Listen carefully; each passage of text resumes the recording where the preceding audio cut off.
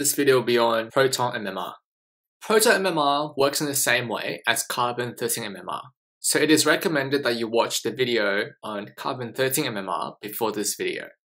Hydrogen 1 nucleus, which is also known as a proton, also has a nuclear magnetic spin as one of its unique properties. This is because, of course, hydrogen 1 nucleus has an odd atomic number as well as an odd atomic mass. Protons absorb different radio wave frequencies compared to carbon-13 nuclei. This is reflected in the chemical shift, as you can see in an example of a proton NMR spectrum. The chemical shift in ppm of proton NMR are much smaller numerically compared to carbon-13 nuclei. In contrast to carbon-13 NMR, proton NMR analyzes the chemical environment of hydrogen nuclei. In addition, proton NMR spectra also provide more information. Specifically, this is in two ways. Signals in a proton NMR can exhibit different number of peaks. This is known as splitting. You can see in the spectrum when you zoom into these two signals, the first signal is divided into 4 peaks, while the last one here is divided into 3 peaks. The second piece of information that's present in a proton NMR is the area under each signal, or area under the curve, AUC for short. This represents the relative number of protons in each chemical environment.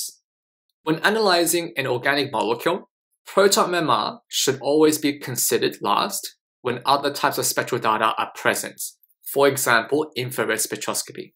Let's talk about signal splitting.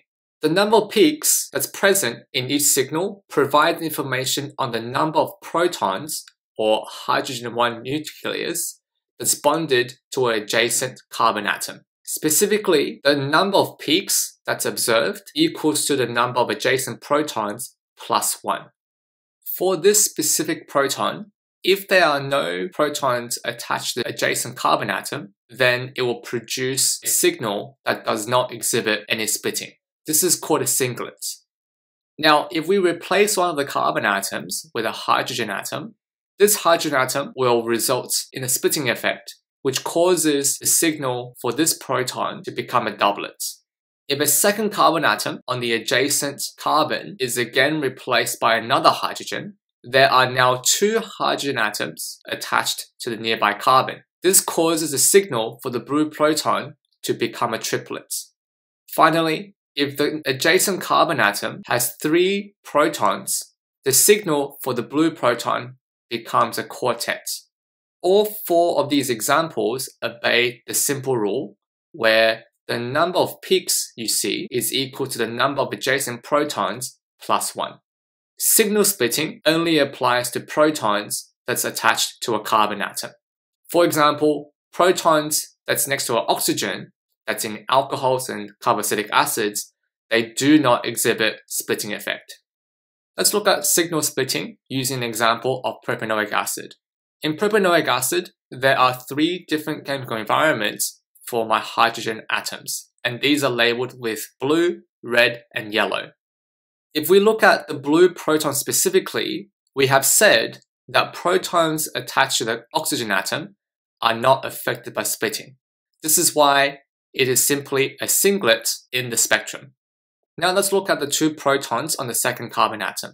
On the adjacent carbon atom, that is the third carbon atom, there are a total of 3 protons.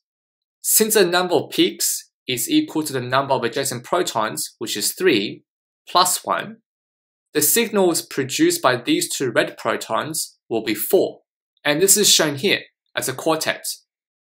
For the 3 protons at the end of the molecule on the third carbon atom, the adjacent carbon atom has 2 protons attached to it. So the number of peaks is equal to 2 plus 1, which gives us 3. This is why the signal produced by the 3 protons is a triplet, as you can see here on the right-hand side of the spectrum. The second piece of information provided by proton NMR spectrum is the relative area under each signal. This information tells us the number of protons which share that particular signal or chemical environment. Again, let's use propanoic acid to explain this feature. As we saw earlier, there are 3 chemical environments in propanoic acid. However, in each chemical environment, there are a different number of protons. In the blue environment, there's only one proton. In the red environment, there are 2 protons. And in the yellow environment, there are 3 protons. The first signal on the far left-hand side is produced by the first proton that's attached to the oxygen. And the second signal is produced by the 2 protons on the second carbon atom. The third signal is produced by the 3 protons in the third carbon atom. The numbers at the bottom of the spectrum tells us a relative area under each signal. And you can see the numbers themselves reflect the relative number of protons in each corresponding chemical environment. There's 1 proton in the OH environment, 2 protons in the CH2 environment in red, and 3 protons in the CH3 environment in yellow. Now I want to use an example to show you why proton NMR is a very powerful technique. Here we've got 2 examples of ester molecules, methyl ethanoate and ethyl methanoate. If we use infrared spectroscopy, it is very difficult to tell apart these 2 compounds because they have identical bonds and exactly the same functional group. Similarly, mass spectrometry is not suitable as these 2 compounds have identical molecular mass and therefore produce the same molecular ion peak.